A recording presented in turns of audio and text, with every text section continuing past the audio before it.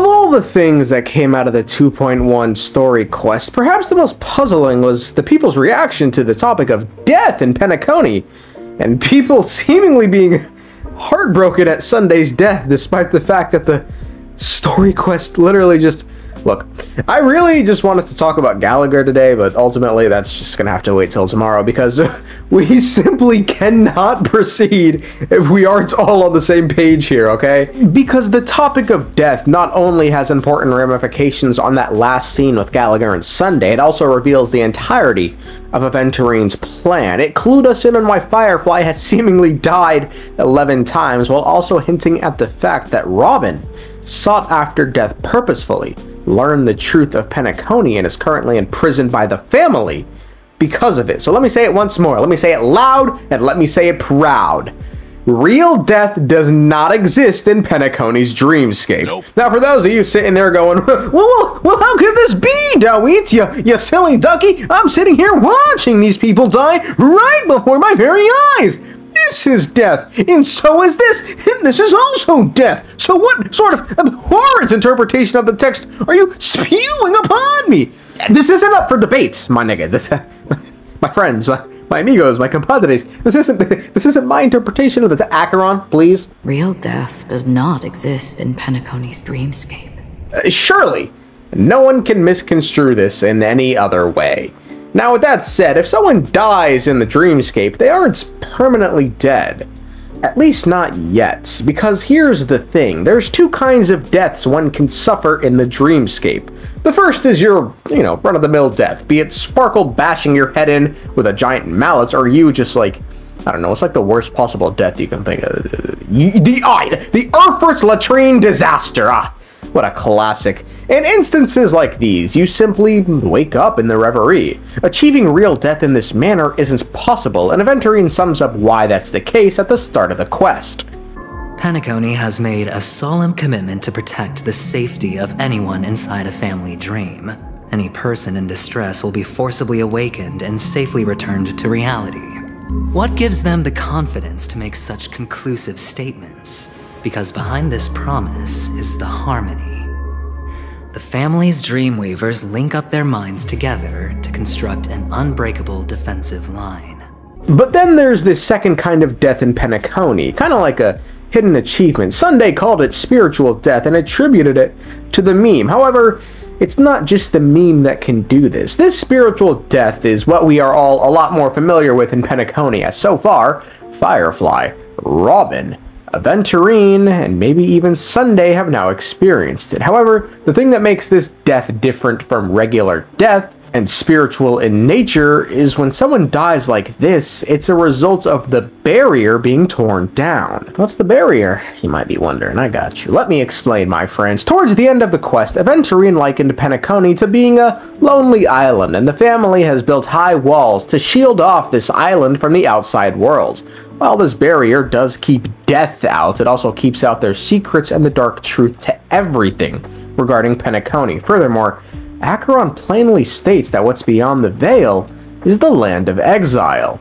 Because this is the only way you can uncover a secret that is even more unspeakable than the serial murders. To use this dream death to get there. To that promised land people constantly seek in this grand gathering. Penacony. The legacy of the Watchmaker. The true land of exile.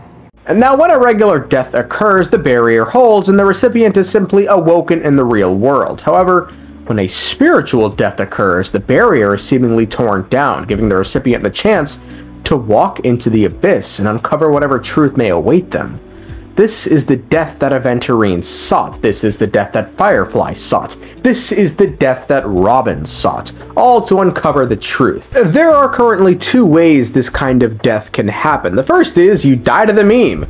Given it comes from the other side of the barrier, it doesn't seem to be bound by it. Firefly was somehow able to achieve death by the meme despite it supposedly striking at random, and although it's heavily implied Robin also died to the meme, for some reason, Aventurine never mentions her in the same breath. But you don't need proof to have a suspicion. And for me, suspicion is enough. I didn't need to find the Memory Zone meme. I just needed for someone to kill me like it killed that silver-haired girl. Furthermore, Black Swan never gave a definitive answer as to the question either. I'm not sure the two cases were committed by the same culprit, but that massive wound looked like its winged blade. We've all witnessed it in action before. Plus, it seems unlikely that there would be two lethal entities loose in the dreamscape. And lastly, before I go off on a tangent, I also found it intriguing we saw very little of the meme when it killed Sunday. So while I'm not saying she didn't die to the meme, I'm also not going to sit here and say she did die to the meme. Given the meme is unreliable, however, Aventurine needed to find another way to die that was similar to theirs. A way that would also tear down the barrier. So he turned to the Emanator, who brings death in finality, who just so happens to wield a weapon sharp enough to tear down the barrier. You don't sound very confident to me. Going out of your way to make citywide broadcasts in an attempt to involve more people. You are simply betting on the possibility of someone being able to break down the barrier. You're very lucky that fate has decided to let us cross paths. I happen to be equipped with a very sharp blade, sharp enough to slice through the veil of dreams. I can also carve the Harmony's brand off of you. Aventurine's plan was to always die by Acheron's hands, to get to the other side of the barrier and find the truth for himself. His entire gamble was whether or not Acheron would actually draw her sword against him. Had she not done so, he would have lost the bet. So now that we've clarified the two kinds of deaths and why spiritual death is the dopest shit on the block, every nigga named mama are dying to try. I'm sorry, it's just dying, get it? Let's review Robin and Firefly's case, starting with Robin. Robin's situation is a bit of a rough one. It is indeed, because it seems like from the very moment she arrived on Penacony, her voice was off. Because her voice is produced by the residents of the Harmony, Robin reasoned something was up, so there was some bullshit in the air. And in a letter to Sunday, she wrote, quote, "Since my return to Penacony, I have experienced a peculiar change in my voice. At first, I thought it was caused by exhaustion or illness, but after consulting with doctors, they assured me of my perfect health and dismissed my concerns. However, my voice was worsened over time, and I even experienced periods of complete voice loss. In order to find answers, I conducted many private investigations, using my idle time out of rehearsals, of course. Eventually, I realized that the harmony in Penacony is not pure. A discord lurking within has tainted my voice of harmony, which I believe to be the root cause of my vocal issues. I immediately realized that such levels of interference can only occur if either a powerful external force is pulling the strings, or if a senior member of the family is involved. Unfortunately, further investigations has led me to the latter conclusion. That bitch is fucking ace detective, I guess. This is an extremely alarming discovery. A traitor has emerged within the family in Penacony, and it is highly likely that this person is one of the 4 family heads. I trust you implicitly, dear brother, because of our promise. With the Charmony Festival on the horizon, I fear this person intends to impede its progress, or even use the festival for some ulterior motive. At any rate, I suggest you monitor the other family heads while also prioritizing your own safety. You are the only true family member I have left.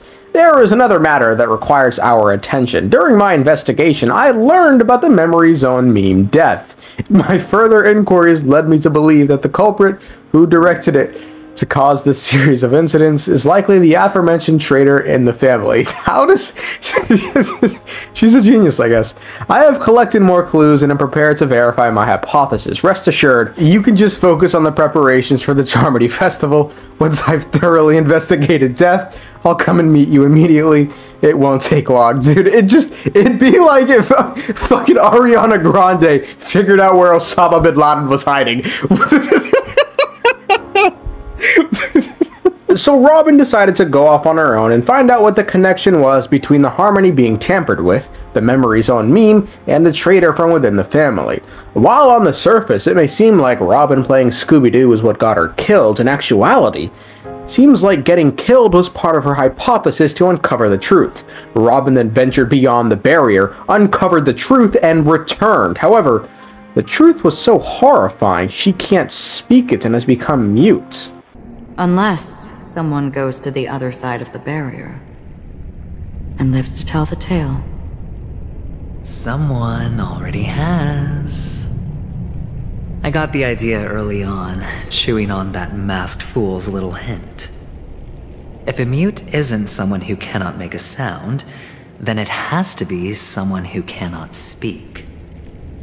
Someone who survived the treacherous depths, but is unable to take the stage and speak the truth. Well, I'm happy to know she's safe and sound, and still on Penacony. Not only that, but with this revamped definition on what a mute is, let's go back to the scene with Sparkle once more. And what did you do? You messed it up and ended up as their prisoner. I told you to make friends with a mute, not become one yourself. You really let me down. What do you mean? You know better than I do. Who watched the little songbird that couldn't sing perish right before their eyes? You did, Blondie. No, I mean... What did you mean by becoming one myself? It seems like she's implying that Robin has become a prisoner of the family. So while, yes, she may be safe and sound by Aventurine standards, Robin is currently a caged bird who can't sing. Now, where have I seen that imagery before?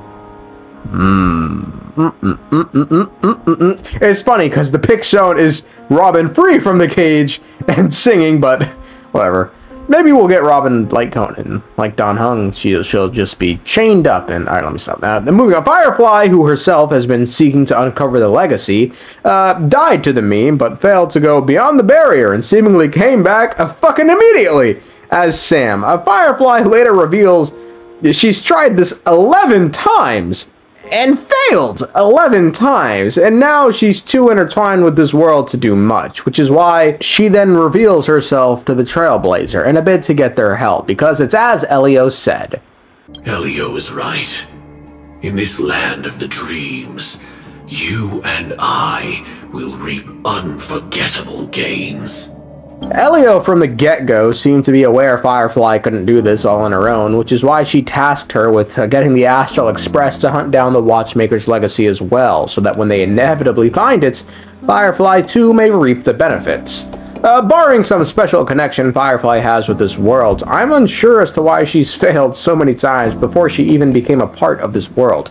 As many of you pointed out, who Acheron and Aventurine are actually referring to in this scene is Firefly and not the Trailblazer, like I incorrectly stated. I never imagined that something I learned about unexpectedly would become the key to connecting everything. It's our Stellaron friend's identity, isn't it? I see you're in the know. However, whether the knowledge that Sam is Firefly helped to clue them in on this truth, or what Firefly's person's actual background is, isn't known. It could be once they realized she purposefully sought death, they began to put the pieces together, but who knows. I'm leaning towards them knowing more about Firefly's past, given Aventurine referred to them as the Trailblazer's friend, which I mean, until the last scene, it's not like the Trailblazer and Sam were out and about being friendly in public. That was Firefly.